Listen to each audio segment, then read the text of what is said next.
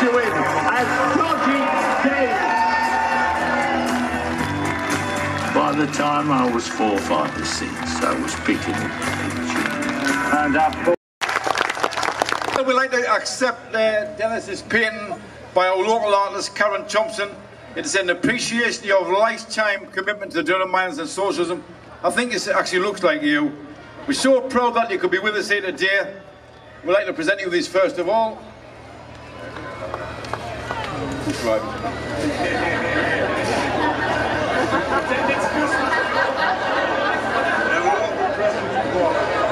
I think it's Vibration White Finger.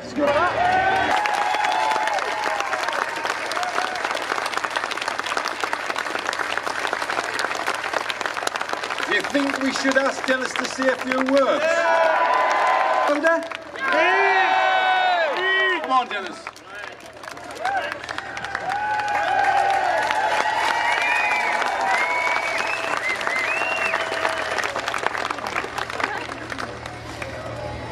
I know that the big meeting is changing.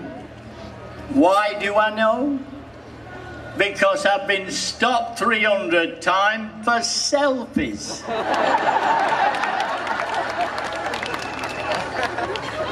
What's happening to us?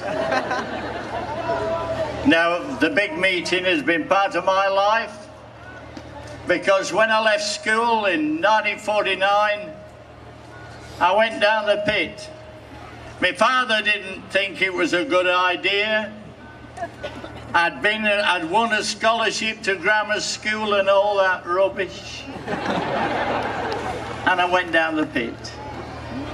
But I've known ever since that everything that I've done in life has been a tribute to the miners in all the far-flung areas of Britain, because I've done every single rally that there could be, and I've enjoyed it all. And then they sent me to the Palace of Varieties. I had to beat a Labour man who'd left the Tory party. Does that sound familiar? And so I beat him on the ballot. He worked for the BBC and he was part of the Roy Jenkins mob. Can you remember him? No! Roy Jenkins? Yeah. He says, I leave without wanker. I said, I thought you were taking Marquand with you. So when the new General Secretary and his new team at Durham said to me a few months ago, we want to make some money, we're going to show your film, it's called The Nature of the Beast. And the Guardian reporter said it was a tender portrait of Skinner. But we filled the hall up there. We made £3,000 for the Gala fund. And that's why they've got a roof over my head today. They've started spending it.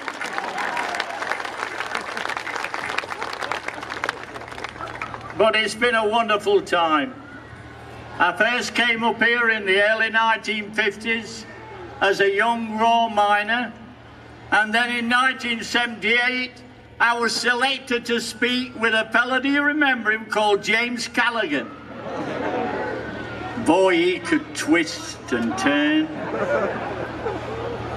And that's when I first came. I can't hear what you're saying. Somebody pass him a mic.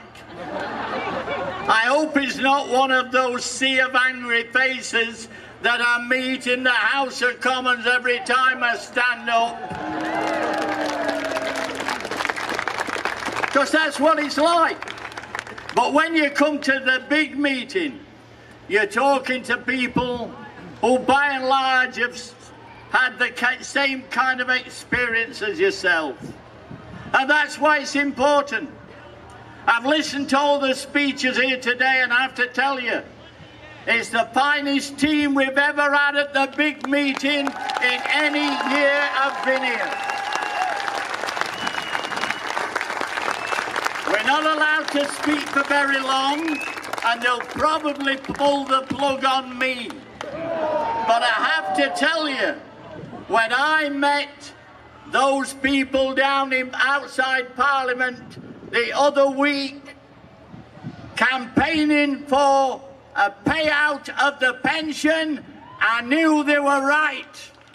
And that's why I'm pleased a couple of speakers have already referred to it. Jeremy, when you made a decision about education fees, you touched upon a very important strand. Millions of young people decided you were right. That's why you finished up at Glastonbury. That's why they sing songs about you.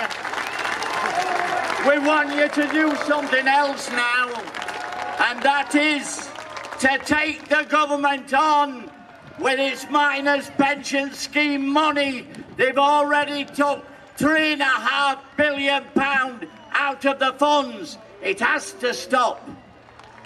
And we have to stop them.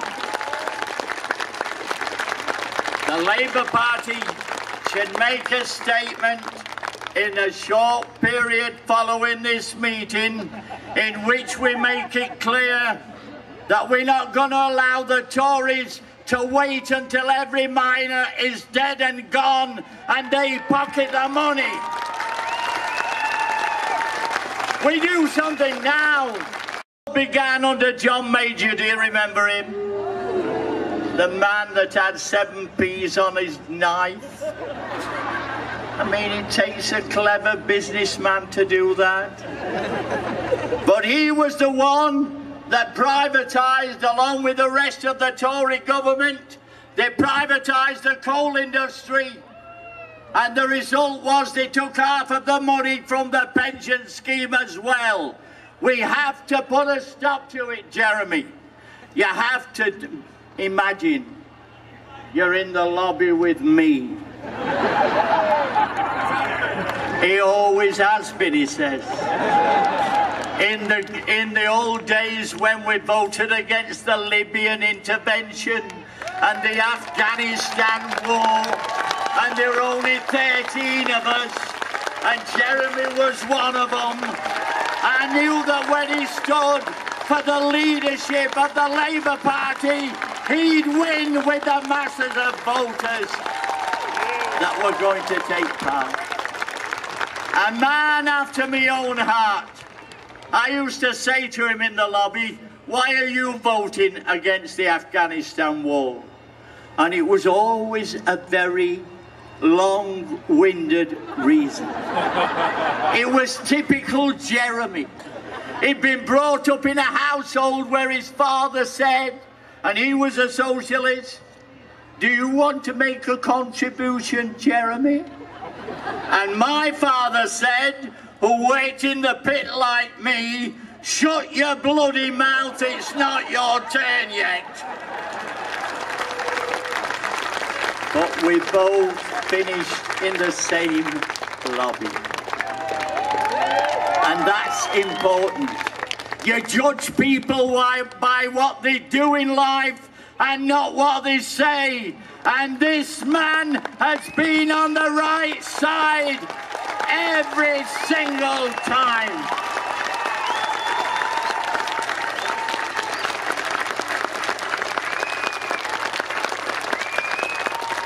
I was there when Wilson tried to wipe off the Labour Party debt. And Wilson was a clever man with 2 firsts at Oxford, but he couldn't write off the debt. And then along came Callaghan, and he'd been working for the Inland Revenue, and he couldn't pay off the debt. And all the time I sat on that executive and thought, will somebody come along and pay off the debt? Blair failed, Brown failed, and then Jeremy won the ballot. And the first thing he did was to get rid of the debt of the co-op.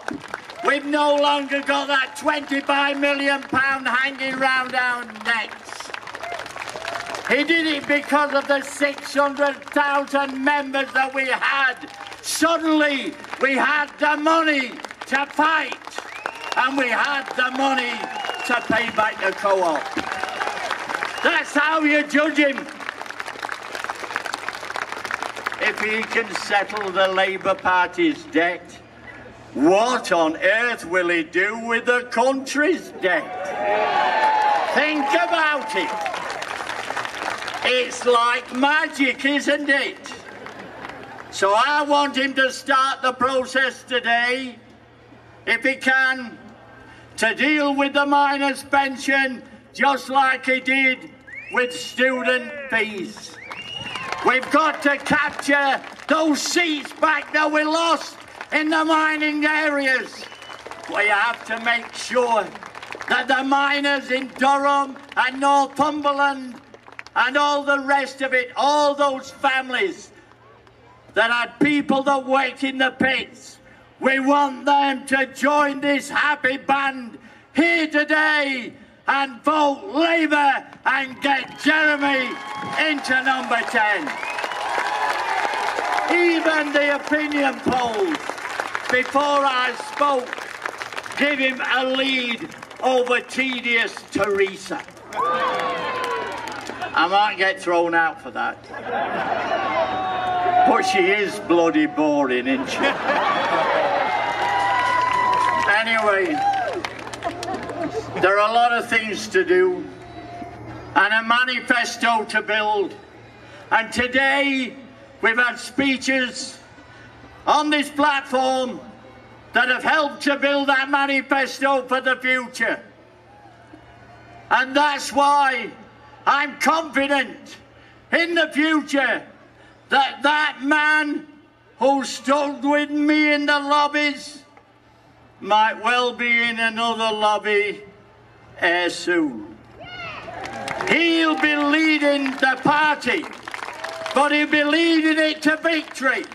We'll beat the Tories hands down. We'll beat the Liberal Democrats. Yeah. We'll beat the Scottish Nationalists. Okay. All of them will fall before us. Give your support to Jeremy Corbyn. Thank you very much.